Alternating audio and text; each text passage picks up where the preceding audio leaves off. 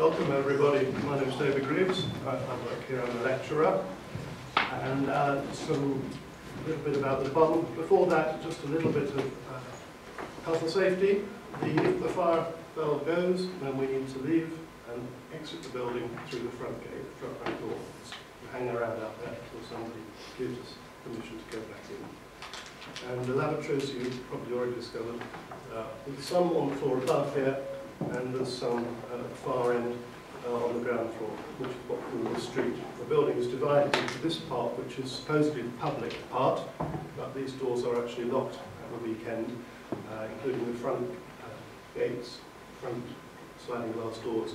So my phone number is there, and hopefully I won't lose my enter card. I have my mobile phone with me, so if people are arriving while the doors are locked, give that number a ring, and I'll come down and let you in. The best we can do for the weekend. Normally this building is buzzing, not at the weekends. So welcome to the computer laboratory. This is the Faculty of Computer Science in the University of Cambridge, and we are in the William Gates building. Bill and Melinda paid for half of this building, provided other people matched it, which fortunately they did. We moved here from central Cambridge in 2001. We have 47 academic staff, like myself, 31 support staff, and 69 affiliated research students, like RAs and so on. And then we have students. We have a lot of PhD students, 114 currently. So you can do the ratio of 114 to 47. So on average, we've got just over 2 each. There are 49 postgraduates reading a master's and part 3. Which is an advanced computer science option for those who already read computer science. And then we have undergraduates. We have roughly 50 per year at the moment. Sometimes it's more than that. We have 100 in the first year because we mix up the other subjects and people read a bit of computing science along with something else. Perhaps our most famous invention was the EDSAC computer, which ran its first program not in this building, not in the previous building, but in the building before that in central Cambridge in 1949, printed out a table of primes. We are still designing computers today, as Jonathan will tell you about one shortly. We've had 5 heads of department, I think, or 6 in fact, one briefly, but Wilkes designed the EDSAC and oversaw its construction. His name's above the glass door. We came in, and Roger Needham, who brought us, who then became head of Microsoft Cambridge, and we had Microsoft out the back until 2 months ago when they moved down to the station. Robin Milner, a very famous computer scientist. His citation list is off the top of anybody else's, and his process calculus work. And Ian Leslie, who sits in the next office to me, I won't say much about him, sorry if you're listening to him. And our current head of department is Andy Hopper, who was founder of many local companies in fact. He was currently the president of the IET for another month, I think it is, and he was also my PhD student, my PhD supervisor. I was his student. And in terms of what we do here, we don't do everything in computer science, far from it. We do core theory and hardware, and we do certain application areas. Some other application areas are done in the engineering department, for instance speech recognition. But here's a brief list of the main topics, and programming languages, compilers, and computer architectures is one of the ones that I'm most involved with. There's mostly theory, but then there's a few application areas, graphics, AI, mostly theory and core systems, bioinformatics. This is me. I'm a senior university lecturer now. I am chairman of the degree, so I actually tell the lecturers what to do. And my research interests are hardware compilers, compiling high-level representations into hardware gates. Recently I've written a compiler for a language called BlueSpec, and I'm writing a new back-end for that at the moment, which will produce error tolerant hardware for resilient gate circuits. I'm also interested in simulation modelling, which is what I'm going to be talking about in the first talk. And another area which I'm very interested in but haven't really achieved much in is automated reliable component composition, by which I mean we join up two things and we do automated proof about the composition. And the things we're joining up may be IP blocks being imported into a system on a chip, or they might be a pair of train carriages which are coupled in a station, and we want to prove that pressing the button will open the exit doors all the way along, something like that. And that's all for that talk. So any questions I'm happy to take on the department or the local arrangements? Tea and coffee facilities? Yes, so tea and coffee, been a slight hiccup, but Julius is sorting. I had a look, it's not that easy to make coffee en masse at the moment. The machine that we would use is out of order. So there's an espresso machine there that works very well, makes very good espresso, I just found out. So there's water for tea. And there's also there's water for tea, there's milk, so there's a little kitchen there that we can use. And there's also two drinks machines. One is down at the far end of this building, on the public side of the street. And the second one is in the rear of the building, in the main part of the building, which I can take a small posse of people to that drinks machine with my enter card. With the coin in the slot. So it's not perfect. Maybe we'll get it better tomorrow. But during the tea break, maybe we can go in and use that room and do up some. I'll open that door in the tea break. Yeah. But don't wander all over the building, please, because I might get in trouble. Okay. But Jeremy asked me to talk about what I've been doing with OpenRISC, which has been going on for 5 or 6 years.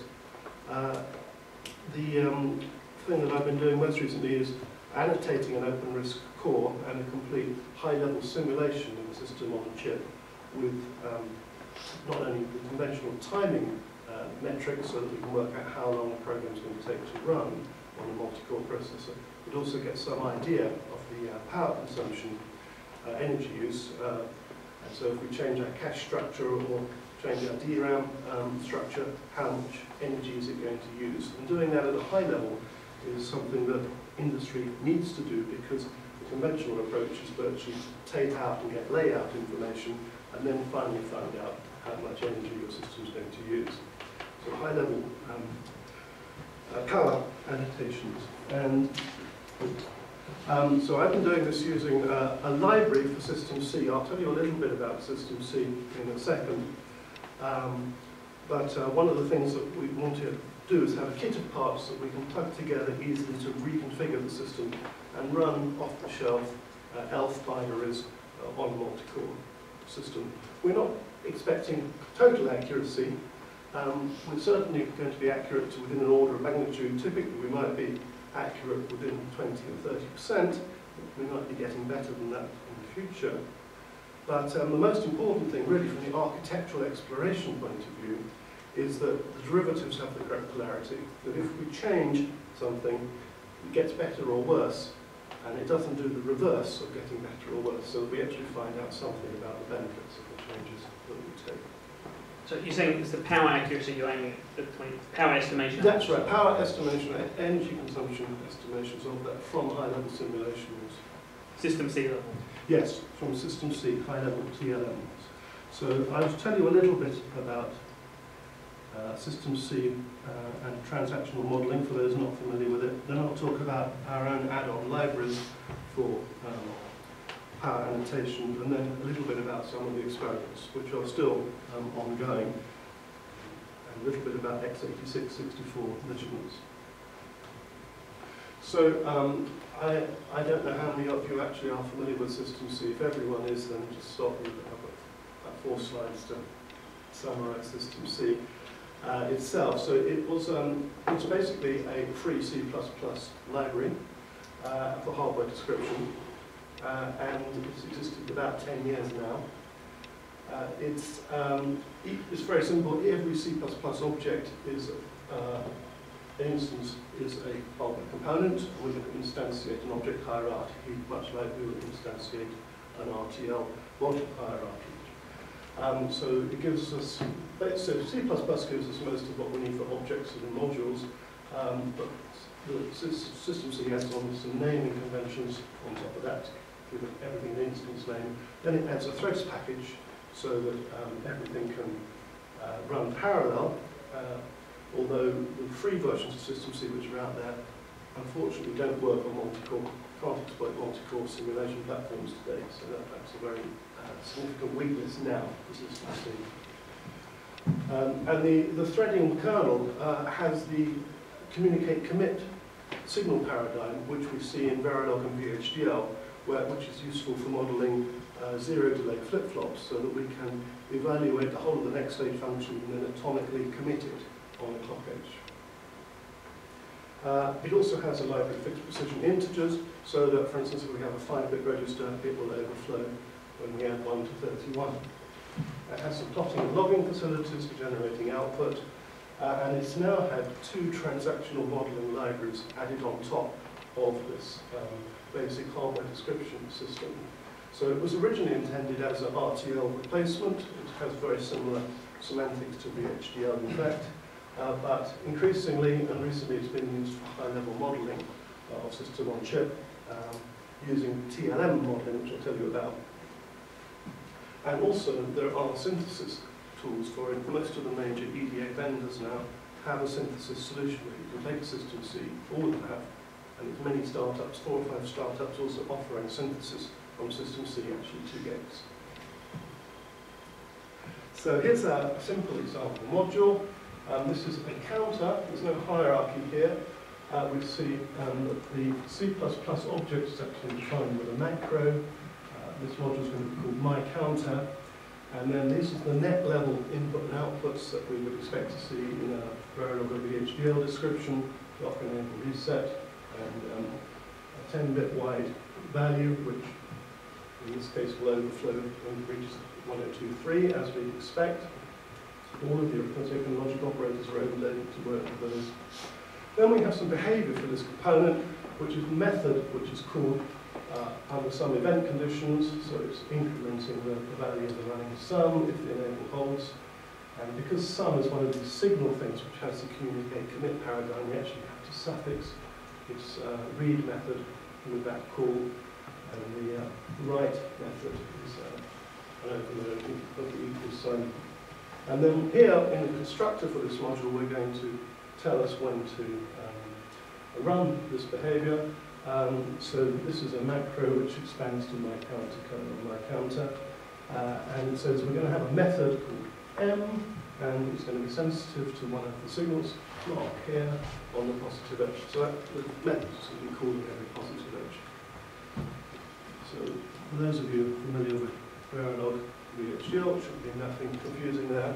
And equally, we can have a structural netlist. So here we have 2 D-type flip-flops connected together to form another component. So this component is called shift reg, and it has its connections to the outside world defined as usual. It has a local internal net, which is this wire between the 2 flip-flops. And then here we have the structural instantiation of the components wiring up the netlist in netlist format. Now, C doesn't have a reflection API, so unfortunately the system doesn't know about the names of these things by default. So in fact, if you want error messages to be a little bit more meaningful, you actually have to put in a little bit more, put the net names in inverted commas in a few places as well. And this is bog standard old-fashioned SystemC. The interesting thing is that these inputs and outputs and the local signals and so on, they're actually very generic wrappers, and rather than just passing a Boolean down a wire, we can have a complete bus or a complete abstract data type, a struct, and pass a complete Ethernet packet on one event, which will take us towards higher level modeling. And moreover, we can actually do thread calls along the wires. This will take us into transactional level modeling. So rather than this being a piece of wire, this structural connection between the 2 components, carrying 1 bit, we can actually use it as a means of calling a method on another software component, software modeling component. So that's called transactional level modeling, and that's what's illustrated on this slide here. This is a typical net level view of printer parallel port, its associated protocol. If we look at it in the TLM notation, then we draw these little arrows with little arrow markers on the boxes, and that denotes the complete connection. So this connection here had 8 data wires, 1 control wire in that direction, and 1 acknowledgement signal in the other direction, had handshaking and flow control. When we're going to be subroutine calling between these things, we're going to do higher level modeling by removing the handshake wires and actually blocking the thread using a blocking subroutine call to affect flow control. And so there's 2 ways you can program that up. You can have this sender doing a subroutine call on the target, or the other way around. We can have the sender doing a subroutine call on the target. They're both always initiated, makes a subroutine call on the target. But in this diagram, the arrow goes in the other way, while the data continues going in the same direction. It's just get versus put. Sorry, I didn't explain that too well. And in fact, actually, generally speaking, we have data moving in both directions in a transaction, because the typical transactions that we want to do are an operation on a memory model or a cache, and that operation could be a read or it could be a write. And the direction of data transfer will depend on some flag bits in the transaction. So that's basic transactional modeling, and then we also, to get timing information out of such a high-level model, we need to interact with the time system of SystemC. Now, the naive way of doing this is that, for instance, in this put-byte method, which is going to be invoked as part of a TLM call, we put a call, wait 250 nanoseconds. And each call of this thread will suspend at that point, and the SystemC will run other threads until 250 nanoseconds has gone by in the normal event-driven approach. But this tends to be very poor in performance, because we're entering the event-driven kernel very, very frequently, several times per transaction, especially if this transaction has gone through multiple bus switch elements to get from the initiator to find the target device. So the much more greatly preferred coding style is to use the loose timing approach, which is, instead, we're going to have a variable of type time associated with each thread. And we're going to pass that by a reference as the subroutine goes through the different parts of the system, as the call passes along those wires. And instead of doing the wait, we're just going to locally add on some delay to that variable. So it will accumulate all the delay that this is supposed to have had. And this will run ahead of time. But at any point, we can do this. SC wait, or just wait for that delay. That should be a lowercase d, but sometimes corrected into uppercase. And that we'll set the delay variable to 0 for the thread and communicate and pause this thread until everything else in the system has caught up. And so the effect of that is that we enter the kernel much less frequently. We can do a lot more work before synchronizing with the rest of the system, but our transactions will start to get out of order if we let this run too much. And so at any point where we're actually waiting for something else to happen, we need to do one of these, otherwise it won't happen. There's no true concurrency in SystemC, it's all voluntary re-entering the kernel. And there is, and we can overload our memory fence barrier type instructions if we're clever to actually do this at the appropriate times. So that's just spent a few minutes on sort of background to this general high-level modelling approach, which I hope is really useful. So what have I been doing? Started actually with a second year, third year student here doing this final year project. Put together a system of this nature. He took an instruction set simulator for a processor, and he wrapped it up as a SystemC module. And then over the years, we've written many more modules, and so we have modules which describe network-on-chip components, such as buses and caches, and memory systems of various types. So was the instruction set simulator pure C, just plain C? Yeah, everything is, yeah, it's all in C. Yeah, but I'm just wondering if that motivated you to like SystemC as opposed to like System Verilog. The reason for using SystemC versus System Verilog, well, transactional modelling didn't exist. System Verilog didn't really exist when we started this out. Okay. Now it might be worth revisiting. So this processor has an infinite while loop, gets one of these threads out of the event-driven kernel, and then it's able to locally execute instructions, and it's able to do bus operations, which are going to be reading or writing data generally. In fact, it can be doing two of these in parallel, instruction fetch and a data fetch, as well as internal processing. So in some of our models, this thread forks three ways inside here, and then at the end of an out-of-order sequence or a basic block of instructions, what we want to do is we want to find out what was the slowest thing that happened in that basic block and do a max operation on the delay variables of the various components, and then that's how long that basic block took. We then compare that with our target quantum, which is how far ahead of the main system time we want to run. And if it has reached that target or exceeded it, then we do a wait, and other cores will then run. Otherwise, we can carry on with the next basic block.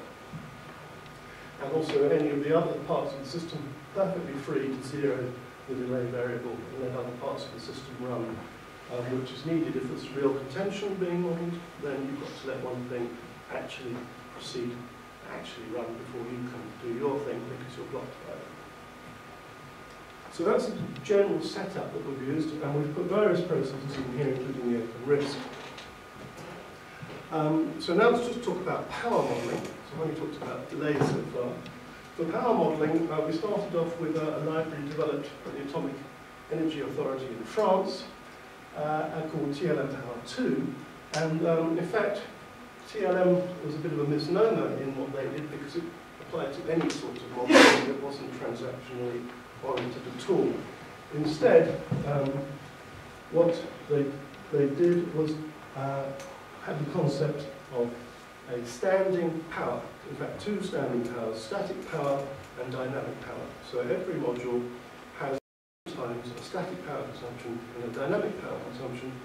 These are added up separately on a per module basis, and then there's all sorts of facilities for aggregating these into reports. In order to change power, then you have to just call a method like update power, and then we'll move this component to a new power modelling mode or phase. So it's on and it's in compute phase. And then in the table for this sort of component, there's associated how much static and dynamic power is associated with that. And this works fine when we're doing this old-fashioned, naive waiting for 10 nanoseconds, because real time is in sync with the actual components, but no good for this time TLM. So we changed this. First of all, we had to add some more physical units. TLM Power 2 already adds energy and power units, a complete system for modelling those on top of the basic time unit provided by SystemC. But we then added on voltage, so we could support frequency and voltage scaling, and finally length and area, so we could model physical layout and wiring length distances for getting that sort of information out.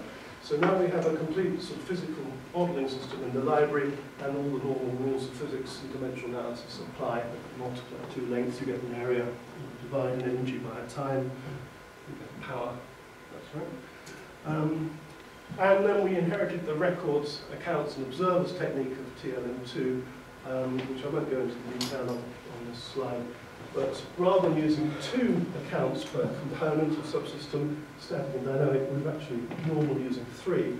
The third one is modelling the wiring energy, which wiring energy is becoming a dominant component in chip design, as I'm sure you all know. and we need to count the transitions in terms of the number of bits on the wires to work out the energy dissipation for those. So how is that distinct from dynamic energy? Are you referring to just cell internal power consumption as dynamic? Yes, so it is certainly wiring energy is dynamic energy, good question. But the dynamic energy under this heading is the internal energy for the component, which would be the same regardless of how much wire it was connected to. And this is how we annotate the SystemC models with this sort of thing. This going into slightly more smaller font, a little more detail. But basically we're going to add on to the delay the time used as before, and then this is the new bit. We are here computing the energy for the current transaction. So if there's a length field, so rather than a bit being passed, we're having maybe a complete Ethernet packet, or whatever it is, maybe a 32-byte cache line. We'll take the length of that, multiply it by 5 picojoules, and then we will call update energy, and we'll basically add that on in much the same way as we added on the time to the timing variable. And so this enables each transaction to compute its energy, local energy use, and add it onto the local account for that component. Now this is actually bad coding style because we end up doing floating point multiplies here for every transactional debit, which is a bad thing to do. So instead what you actually do is compute these in the constructor, and then there's also a PVT change callback when the voltage or temperature have changed, where you can recompute them and you'll add on the pre-computed values to get a floating point add. But I think it's ultimately not a floating point add, it's a 64-bit add at the bottom level, so it's reasonably fast. Which is what that's like choosing. Now, in order to get wiring distances, we need to have some idea of physical layout. Now, physical layout typically involves place and route, and that gives us accurate wiring lengths. But can we do better than that with high-level modelling? And the answer is certainly yes. So first of all, we're going to exploit the spatial, the design hierarchy, that intrinsic topology that it has, module hierarchy. And so for each SystemC module, we're going to assign it a chip region designation, and that's primarily so that we can have stuff on the circuit board or on chip A or on chip B and have different energy models for those different types of technology. But within a given region, what we're going to do, the area is going to be the sum of the components instantiated below, which are on the same chip. Because in fact, as you know, in modelling, you sometimes put your DRAM inside your DRAM controller, which would be wrong in area terms, which is where this comes in. But, so we don't have to have the hierarchy exactly reflecting the physical layout. But to a broad extent, the children which are on the same chip region within this component, plus a local excess. So for a RAM controller, we've got the area of the RAM cells, plus, or cache, we've got the area of the RAMs that make up the cache, plus the cache control logic, which is the local excess area. So all of the components are now going to be annotated with this sort of additional computation, which again just readily, quickly computed by rules of thumb. And then we can do interwiring estimates, not using a layout, which would be time consuming, but using Rent's rule. Now Rent's rule is a very simple rule of thumb that's originated in IBM 50 years ago. And it basically says that for all sorts of digital electronic systems, let's say in 2 dimensions, with module hierarchy, you will get a particular ratio of contacts and wires and wiring length. And if you do random layout, you get one ratio. If you do a good place and route, you get the following ratio.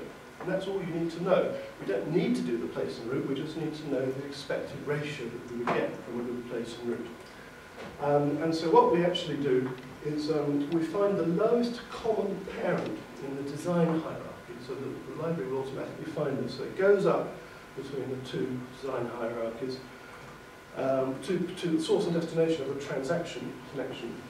finds the lowest common parent, it then takes the area of that, then takes the square root of that, and it then takes the rent multiplier of that, which is typically about 0.25 or something like that. So on average, your wire is going to be a quarter of the length of the side of your lowest common parent. That gives us a wiring length, really cheaply.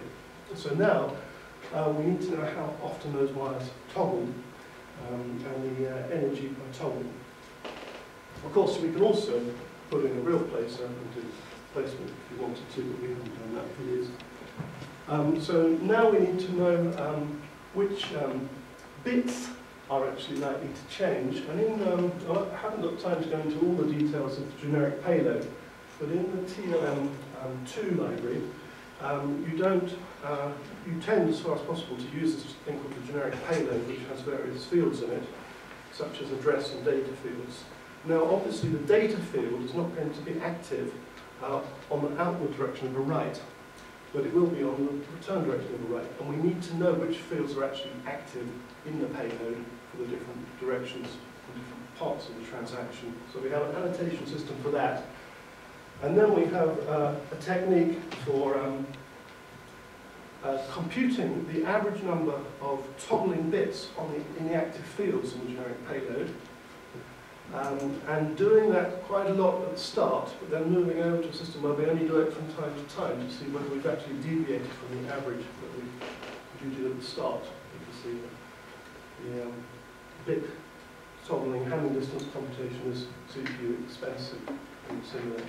So that's the power modeling library, and we can get various outputs, which I won't go into too much detail. This is a sort of VCD style output showing power spike consumptions from a particular simulation.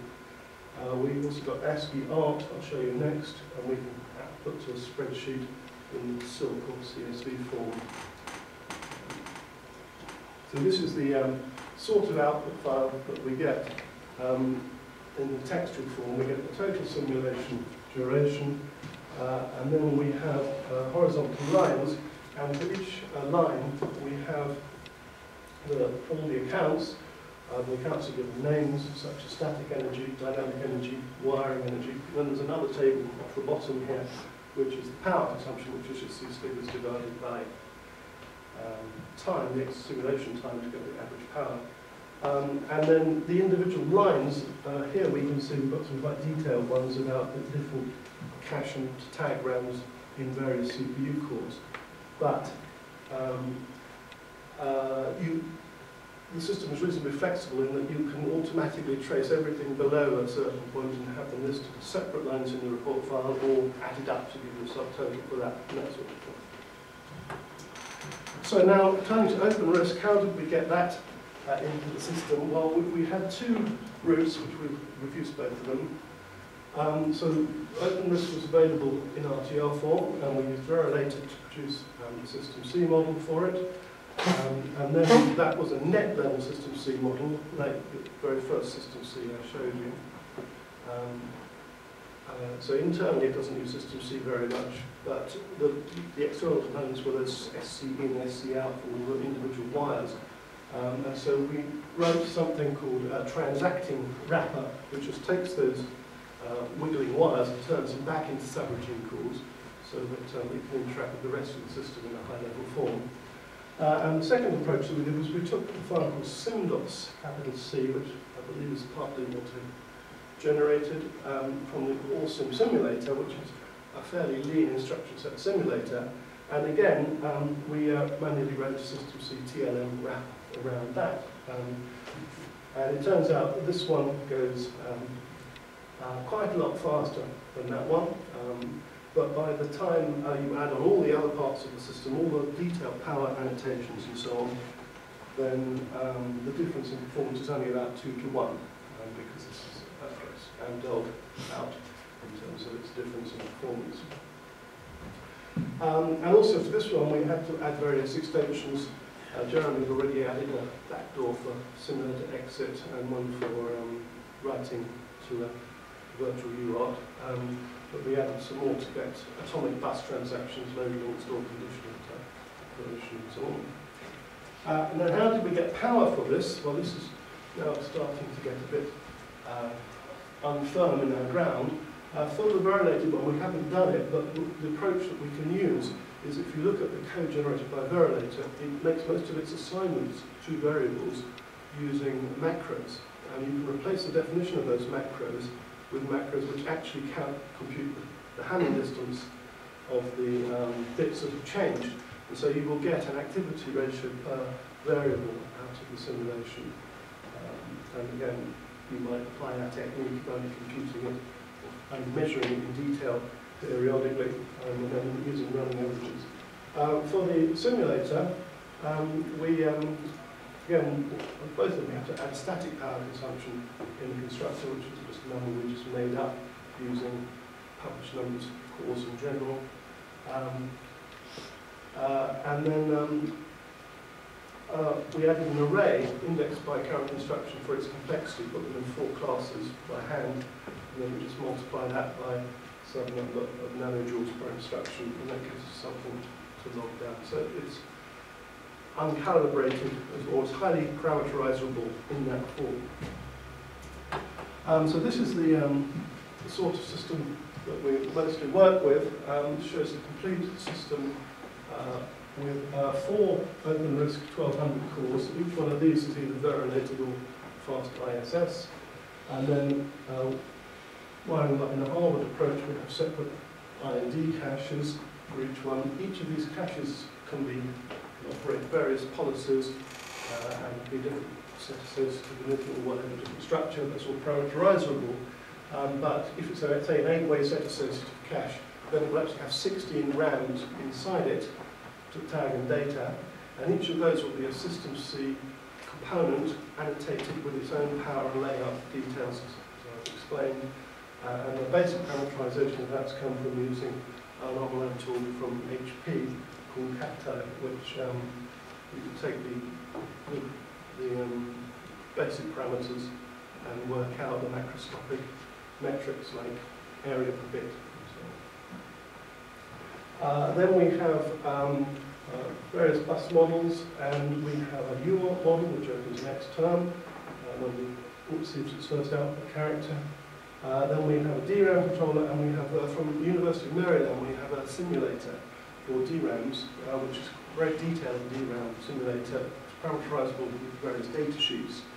And we'll put a TLM wrapper around that as well, so that we can get accurate power measurements out of the DRAM cycles. We go L2 or L3 shown on that. We write our GCC and run it. We'll do a very quick demo maybe. So here it is. Something's running here. It's computing a SHA secure hash. It's taken 5 seconds to run 360, that number. 369 kilo instructions on one core to the bus cycles. And we'll also see the power ASCII port type thing, not much being traced there. And you see the average power used was 19 watts in that simulation run.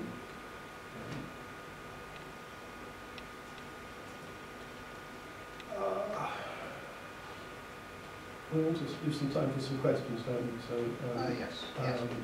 So we've got another 15 minutes. Oh yeah, well this shows the effect of adjusting the loosely timed quanta, which, as I said, was how far a thread is able to run ahead of the SystemC kernel before it synchronizes with the rest of the system. And so here we had 2 cores running printf hello world with 3 different settings of this global quantum. And if we use the full GCC, libc stuff and so on, then it's very safe and there's semaphores around the print station so that lines don't come out all interleaved. But here we see per character interleaving, then the process is running virtually in lockstep. Here we see slightly less interleaving, and in this one we see in fact all of one core ran completely to completion in less than 100 microseconds before the quantum is expired, and then the other core ran and printed hello world statements.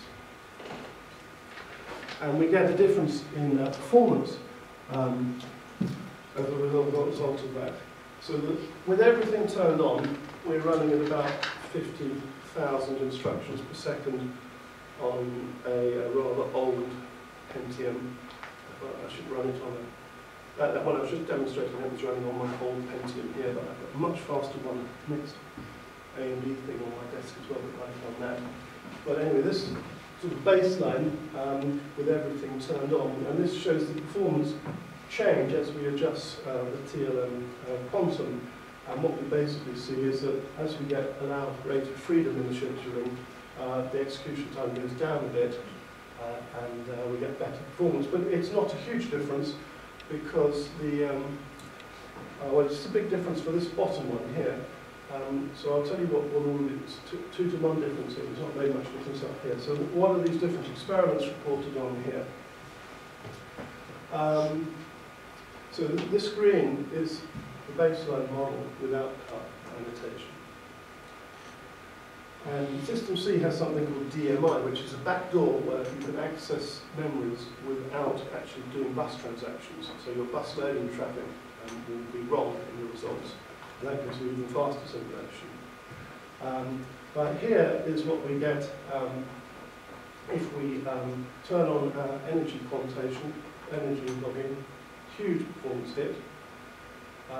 And then if we turn on the hop count logging, so that we know the utility of each hop through a multi-hop bus structure, goes down to that. And finally, if we turn on this bit level transition counting constantly, we get this really severe. This brings us down to 50,000 instructions per second rate for one core. And if we run 6 cores, then we get 6 times slower than that because SystemC underneath the single threaded.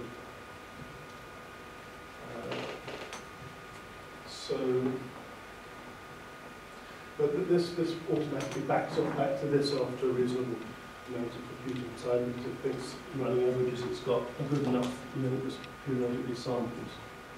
And most recently we have been measuring the actual power consumption of not an OpenRISC but a 6-core AMD system which has we have detailed SystemC models of the SRI system request interface, the hyper channel, its crossbar switches, 2 instances of the DRAM banks on the motherboard and so on, trying to correlate the measurements. So we've got an x86 ISS now, and we're trying to correlate the O-profile figures that we get for all the cache misses and that sort of thing against the actual measured power consumption. So here's a big resistor that's put in series with a 12-volt supply that feeds just the processor, and we can measure the current. So this shows on my old 2-core machine running 2 versions of the Splash benchmark on a single core, on 2 cores, and then running it on 1 core where it took longer and used less power while it was running. And then on top of this is quite a lot of noise, which is because it was running multi-user mode and also so email was going through it, but also the power probe was also on the same machine. And if we run single user mode and so on a dedicated setup, then we get rid of the noise and get lovely, consistent, repeatable results. So this is our 6-core AMD Phenom system being power probed. And nice clean results for running various things. And what we've actually discovered from measuring the power consumption is that the old adage that I lecture to the undergraduates is that it's better.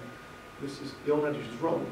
The old adage is it's better to run at the lowest clock frequency you can for as long as possible, because that will give you the most energy efficient computation.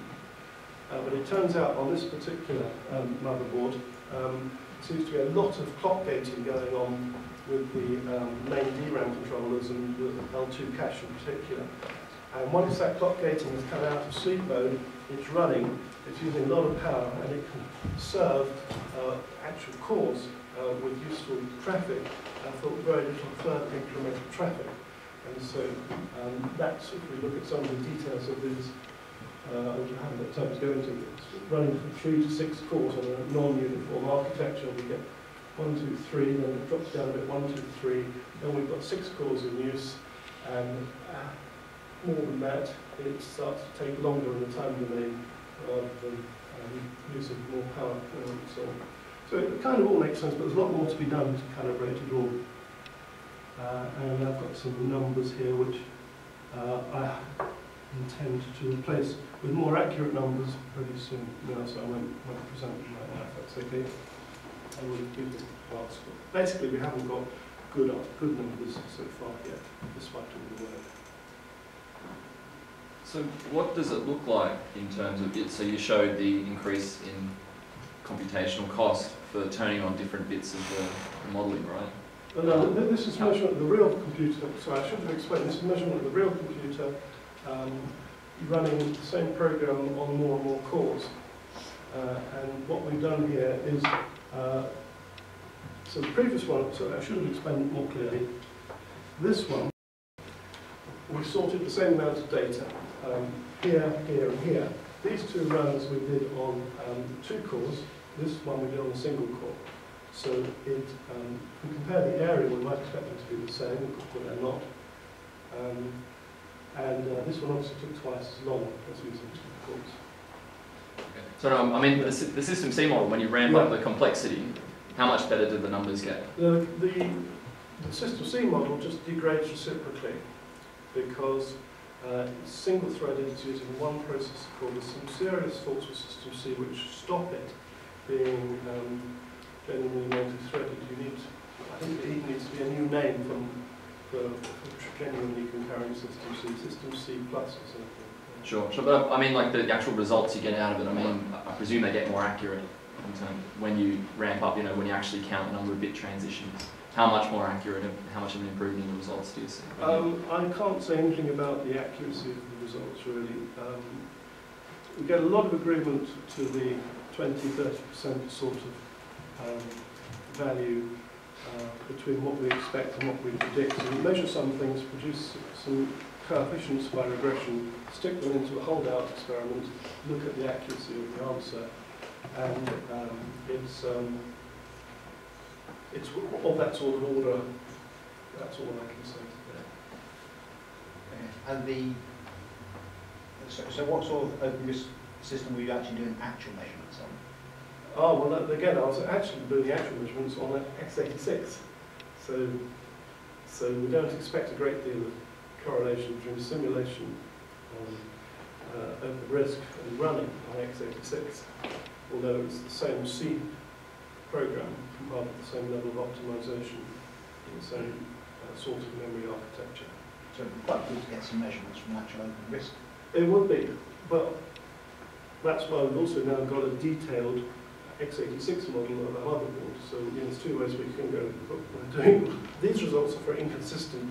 They're set up. We've got to change one half of it to be the same as the other half. 2 ways of doing that. You didn't mention modelling clock power, and of course, on a kind of modern ASIC, clock power is a very large component of system power. That's right. So how do you address that? I think we haven't addressed it so far, and it is one of the biggest sources of inaccuracy. As I was saying about this phenol result,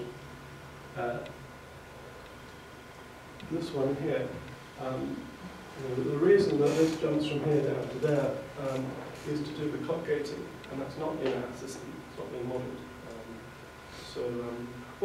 We've got some simple models of it. So when you're doing a spin lock on a mutex acquire, you can execute a special instruction. I've overloaded one of the no-ops on OpenRISC so that it's a core pause. Intel have actually got a pause instruction. And what that's designed to do is basically make that core non-aggressive in terms of its use of on-chip resources for some time. Unspecified quite how long, but at least a couple of pipeline depth full of time. And so this gives you a reasonable chance of saves power when you're spin locking, and also optimizes the performance of other on-chip resources optimises the availability of other on-chip resources for threads which are usefully doing work at that time, such as sharing ALUs between cores. So we have put that in the model, in that we can alter the static power for 10, well, half a microsecond or whatever it is, while we're spin locking, and of course we don't have any dynamic power from that core while it's in that mode. So that model. So you can kind of overload the static power system with some notion of clock power. You certainly can, but the systematic approach to doing that we don't have. And you briefly mentioned DVFS, but you didn't really talk about how that's instrumented in the. Yes, you can, at any point you can set the voltage for your current chip region with a callback to the kernel, and all of the components in that region will have their PVT method called, and they can recompute their energy quanta and adjust their static power. And so the static power will then be different from then on, and also the multiplier for the wire power. Yeah. I think 20% target is extremely aggressive, right? Even if you look at RTL level power estimation, people haven't really been able to achieve that. That's right. So I don't think it seems to be easy to get numbers that are 20 or 30% accurate in the experiments done so far. And so what this is really telling us, if anything, is that a high-level model is just as good as a low-level model. It's probably a false statement, but that's what it appears to be telling us. Yeah, and I think there's a big difference between characterizing one system, getting it to do something else and seeing if the correlation's good, or coming up with a system that can predict the behavior of a new... Exactly, so I've got two AMD motherboards which differ in their L3 cache, and so doing comparison between those is one thing to do. And then also being able to reliably predict things like what happens if you turn off the L3 cache and find out how accurate you were. It's the sort of experiment that we need to do. And do you see in industry there's Carbon, the system level simulation tool that the people are using, the model SOCs, they support some power estimation. Have you looked at that? No, I haven't looked at what they do. I'm very familiar with Carbon. Jeremy and I ran a company that was their main competitor. Yeah, but they've recently, well, they reckon they've got half decent power simulation. Right. Good. Go and talk to them. So we have to go and talk to them now when they're not competing. Yes, we can. Any more questions? Okay, well thank you very much, David.